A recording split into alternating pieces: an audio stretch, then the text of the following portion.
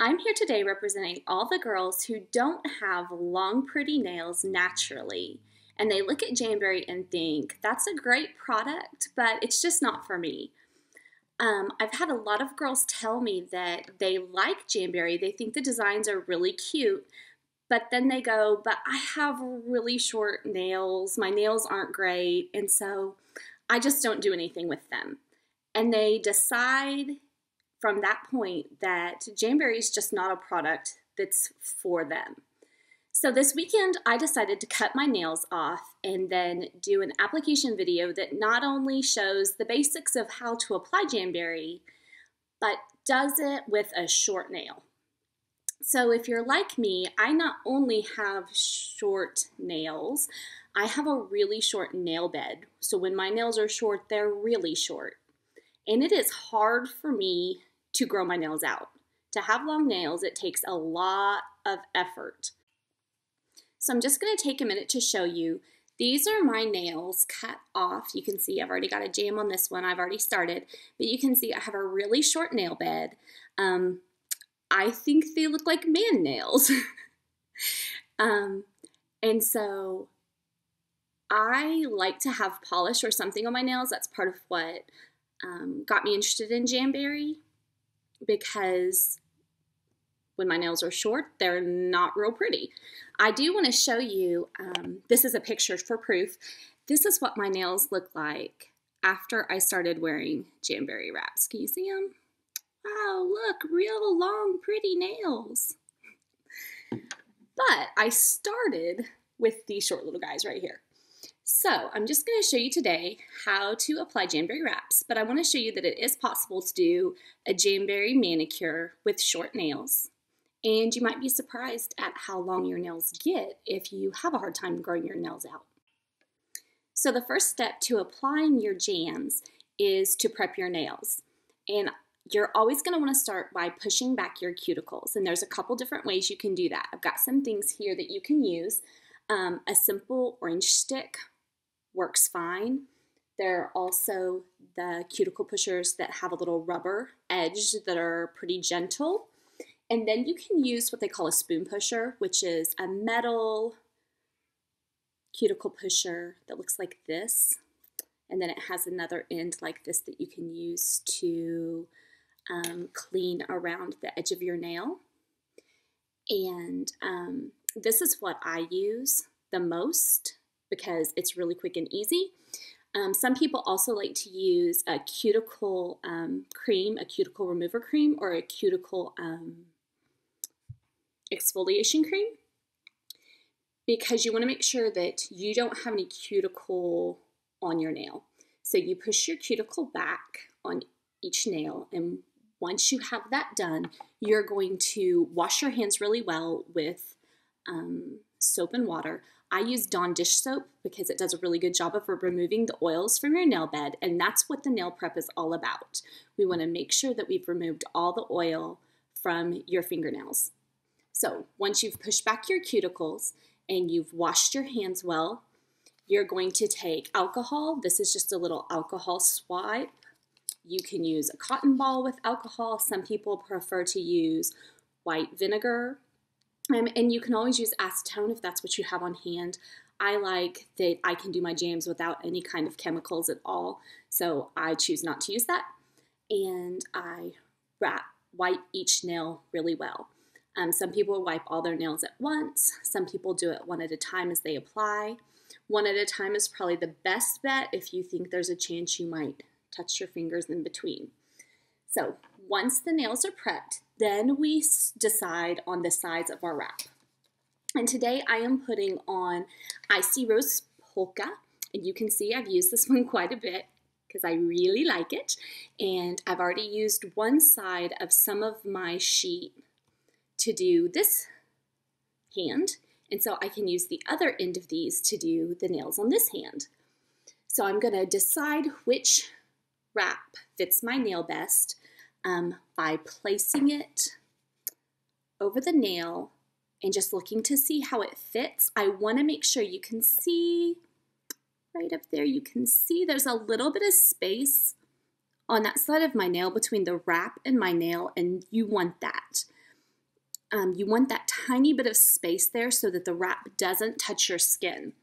If you look at my finished nail, looking head on, it looks like it covers the nail completely, but if I turn it to the side, you can see there's just a little bit of space between my nail and the wrap. That's really important. It's always important, if you're not sure which size you need, to use the smaller size, because if it touches your skin or your cuticle, it won't seal completely, and then water can get under it and it will cause it to lift.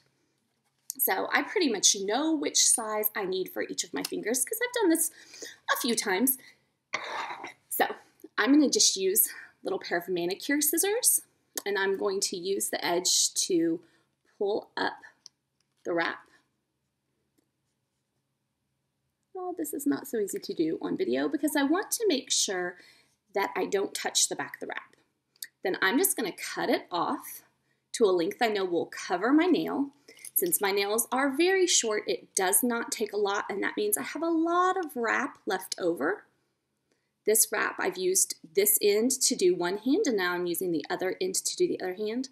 The cool thing about that is these are accent nails later. I can actually get a full another manicure out of this, out of the centers of both sides. So I get 3 manicures out of my wraps if my nails are shorter. So I'm going to use my orange stick now. I could go ahead and use the scissors. Some people like to use tweezers, whatever works well. And I'm just going to use it to slide under and pick up my wrap. And today I'm showing you the cold method, which means that I don't heat the wrap up before I put it on my nail. I'm going to take my nail and I'm just going to set this down on top in the center. So I'll do that real quick. And you can see I've got it set there. That takes a little practice. You're not going to do it that fast the very first try. That's okay. And once I have it on, I'm just going to kind of check and see on each side. Does it look like it's pretty centered? Yes, it does. If it's not, I can take that orange stick and pull it back up because I haven't pressed it down yet. So this is a really forgiving method for when you're first learning to put them on, because if you get it in the wrong spot, it's not a big deal. You can just pick it back up and set it back down. But once I'm okay with where my wrap is, then I am going to press from the cuticle up the center, and then I'm going to press both sides. Some people like to use a cuticle pusher or an orange stick to do that. I just use my finger, press it down really well. You can see that I have a little bit of wrap sticking over my finger, and you know my nail is really short, so my nail stops way down here. That's going to be just fine. Once I have it down, the next step is to heat my wrap. So I'm going to turn on my little Jamberry heater over here. You can always use a blow dryer for this part. The great thing about the Jamberry heater is it's super quiet and it's hands-free. I don't have to worry about picking up and changing hands and what I'm doing. So I'm going to hold my wrap in front of my heater. Oh, look at all the mess down my hallway. For probably about 5 to 10 seconds. Metallic wraps I like to heat a little bit longer than just the standard wraps with a print. Once I have it heated, I'm going to press the same way again from my cuticle to the center and then along both sides. Some people have a curved nail, which means that you've got to really watch when you're pressing it down to make sure that you don't get a buckle in there. And some people also like to take this end and pull it and kind of stretch it out and down. I don't really have to do that with my nails, and there are lots of other tips and things if you're having trouble with an application that can help, but I think always start with the simplest and then we can add steps if we need to. So I just stick mine on, press it down, heat it up, press it down again, let it go. Then I move on to the next nail. That lets this wrap start to cool before I worry about taking the extra off. So I'm going to prep my second nail and do the same thing. I'm going to pick the wrap that fits that nail. I'm going to lift up on the edge of it, trim it off where I need it. Oh, you can't see what I'm doing, can you? Sorry. So I've trimmed it off. I'm going to take my orange stick and pick up the edge. I'm going to set it on the nail right in the center. I don't want it to touch my cuticle. I don't want it to touch the sides of my nail, so I'm just kind of checking the placement, make sure it's centered. Then I'm going to press up the center of my nail and on both sides. Press it down really well. Pressure and heat are the keys to getting a really good seal on your wrap. I'm going to heat it really well.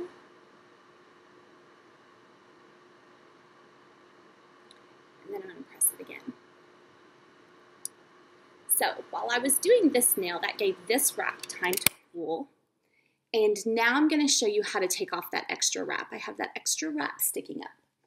And this is one of the steps that girls with short nails go, oh, I don't know what to do because I don't have enough nail to file. Because the standard method for filing your Jamberry nail is to file straight down at a 90-degree angle. Going in one direction, straight down, and it takes that edge off. Well, if you don't have nail at the end of your finger, that's all but impossible. So I'm going to have you hold your file at about a 45-degree angle, and that does two things. One, it makes it possible to get the wrap filed to the edge of your nail when you don't have a nail sticking out there, and it takes the very, very edge of the wrap off down past your nail. Not enough that you can see it. These are done that way. You can't tell that the ends have a big chunk of wrap missing. But I use my nails, I'm hard on them. And if I have my wrap sticking out to the edge of my nail, or if I've not done a great job filing it and it's actually sticking out past the edge of my nail just a tiny bit, my nails will start lifting on the tips because I use my nails a lot. I'm really hard on my nails. So I'm going to hold the file at about a 45-degree angle. I'm still just going to file one way and pick up and file again. But I'm going to file all the way around the edge.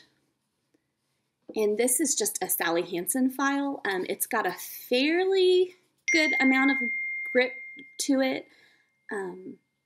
Some people prefer to take the end of their jam off initially with a grittier file than this, and some people like to clip theirs off, but if you've got short nails, it can be kind of tricky to clip. So what I've done is I've just filed, and you can see there's the end of the jam, and I can just boop, pull it off. And so now, there's my jam all on my short nail. Makes my nail all cute and pretty, even though it's short. Lots of fun. And if you want to, people sometimes like to heat them a second time, or heat them one more time after they've taken the nail, the end of the jam off. I don't usually do that because I don't have any trouble with that, especially when my nails are short. When my nails are a little longer, sometimes I will do that. And I'm trying to think if there's anything else that you need to know for a basic application. I'll go ahead and file this one off and finish up my last couple of fingers. But I think that is it for the basics of how to do a Jamberry application with short little man nails.